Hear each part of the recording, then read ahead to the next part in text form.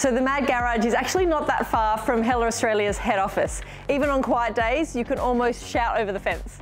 Hey Molly, can you bring your WRX over for testing, please?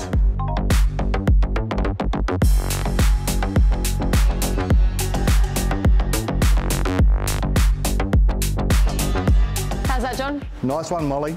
You know, on the track, it's your reaction time, your eyesight, all that stuff going on. You're obviously very good at it.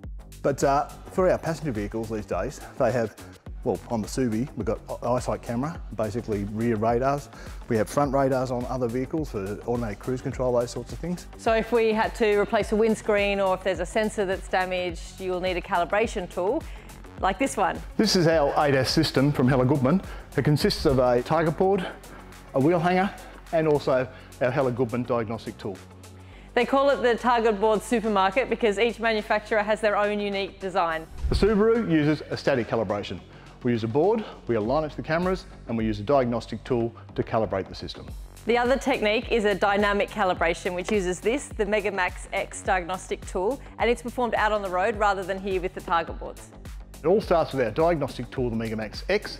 Couple that with our ADAS CSC tool, and it's also best practice to always have a battery maintainer connected. Putting any modern car through diagnostics gets the modules talking, and this can be over 100 control modules, so it can be pretty tough on the battery.